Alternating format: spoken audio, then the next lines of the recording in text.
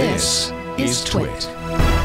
So you finished your PhD, and was that when you were approached to work on Minority Report? Yeah, it was one of those confluences that's just so ridiculous that it can only happen in the real world. I'd finished my dissertation some months before and was kind of tidying up and publishing and doing the things you do while you figure out the next step. And Minority Report at that point just got really and truly and finally and fully green-lit. It had tried to get off the ground once or twice previously, once even with Spielberg, but this time it was going to happen for real. And one of the pre-production activities was that the film's production designer, an extraordinary guy named Alex McDowell, was flying around the country, basically visiting as many industrial labs and universities as he could, looking for advanced technology, sort of tech just on the cusp that would be both recognizable today, sort of, and could clearly extrapolate into the future with which to populate this world, because Spielberg's brief to him, probably terrifyingly, was, this has to be a completely real world. I don't want it to feel like sci-fi. I want it to feel like this is just what you get if you wait around 50 years and drive to Washington, D.C. It looks like this. So, wow, what a long segue and intro. So there's Alex and the prop master, Jerry Moss, stopping by the Media Lab, and I just sort of got into this hours-long discussion with him, and he looked at the luminous room stuff, and at some point he said, yeah, I think this set of ideas probably solves one of our hardest design problems on Minority Report, which is Steven wants to know what computers are going to look like. How do we operate them in 50 years? So it was 2025, is that the year it takes place? 2054. 2050. As it hits the streets, but when we started, it was set in 2080, and there was a moment when Steven said, it's just too far, we can't predict, and he's right, we can barely predict 2 years ahead at this point, and so he felt like 80 years was too much. We pulled it back to 2044, and then for some reason that I've never gotten a good answer to, or never been able to figure out, right at the last minute, we went up by 10 years to 2054. Okay.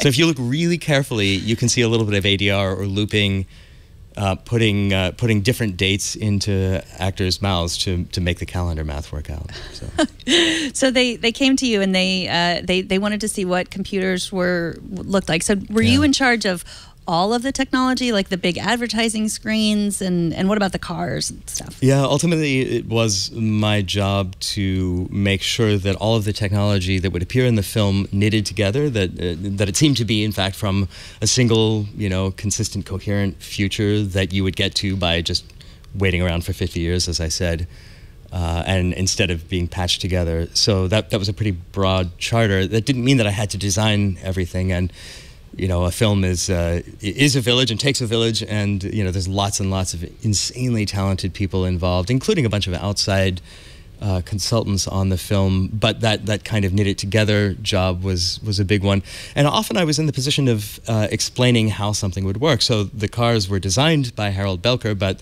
how would a car both drive on a horizontal surface and then drive up the side of a wall? Mm-hmm. Well, what you get to pretty quickly, and what I started unearthing and extrapolating, is maglev, right? It's a propulsion technology that's been in development in Japan and Germany and a few other places for quite a while now. A non-contact thing that would have exactly those properties. And what's so exciting and fun about working that way, like, let's not just imagine the surface, but let's explain the tech all the way down, and let's intersect that tech explanation with political explanation and sociological and anthropological and political explanation and aesthetic explanation and advertising, which runs the whole Minority Report world. What you get are these tendrils that kind of interleave and have a lot of really fun, unexpected consequences that feel like the real world. And that's why it's worth going that deep. So was there anything that you had got just from the Philip K. Dick story that wasn't from the script that you were given? Not very much. I mean, if you go back and read the short story, which I did just a few years ago, there's not much there. It's very, very bare bones, and a lot of the characters are changed. The script itself went through so many iterations. Even the who ended up being the heavy. In the end, the revelation about who'd been mucking with the system went through different transformations along the way. So there's the key piece from the script that remains is, of course, the idea of the three precogs: the psychic teenagers who, woe be to them, have to lie in a bath and dream of violent crime all day long. So that's basically it. There was a set of MacGuffins around punch cards, which were like the 1960s version of the hard copy / data or evidence from the analysis of the precogs that kind of transformed into the wooden balls in the film, but there wasn't a whole lot else other than names.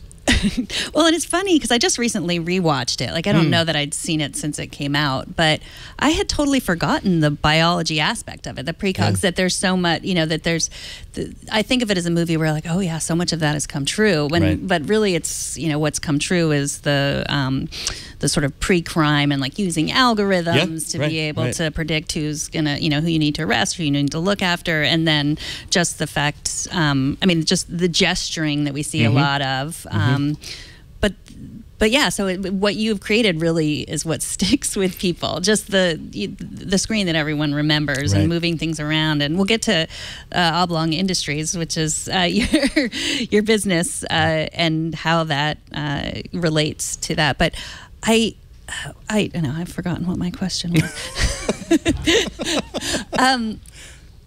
Okay, and I wanted to ask about you had created, you created an entire sort of, it's not like you just created sets for this. This is an entire, basically, operating system, and you created a manual for it as well? Yeah, I had to create and publish a bunch of artifacts that would train the actors, and not just the actors, but give clues to the director and the people who are building props and costumes and the rest of it, how this system would work. And it went further, too. I'd never worked on a film before, so I was incredibly naive. I didn't know how anyone else would go about doing this, and so I did the only thing I knew how to do, which is to design the system somewhat painstakingly as if it would need to get built, right? As if the next step was going to be to actually implement this, because, we'd been building stuff like it at MIT.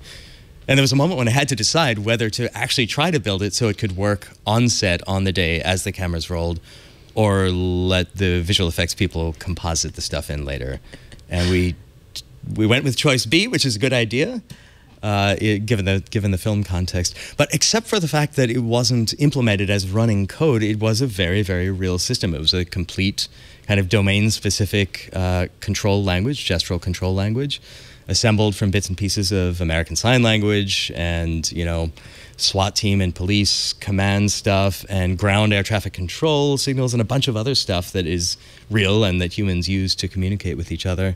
And then, all that gets distilled down to kind of a dictionary or a thesaurus that's handed out to the team and the actors, and I ended up making a training video as well, just so that people could watch and see what it would look like.